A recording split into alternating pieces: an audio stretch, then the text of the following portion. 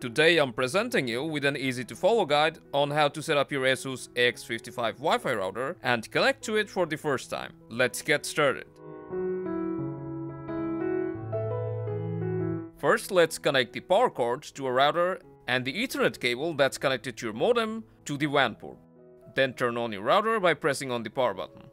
And after a router is powered up, we can start the setup process. You can either connect your router to a computer using an Ethernet cable or set it up wirelessly by connecting to its Wi-Fi network. We are gonna go with the latter and use our smartphone. So go to the Wi-Fi list of your phone and from the list of network, find the SSID that says ASUS _ followed by 2 digits.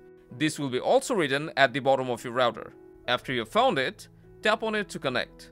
Now we will exit out and open a browser. You may get redirected to the setup page automatically. If you don't, then tap on the URL bar and type in asusrouter.com.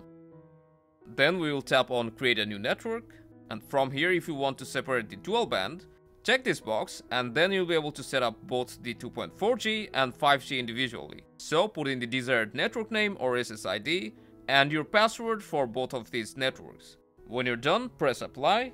And now you'll need to create the username and login passcode for the web GUI. And you'll need to use this username and password whenever you try to connect your router in the future. So we'll press next. After that, if your router has a firmware update available, you'll be prompted for that and you can update it right away.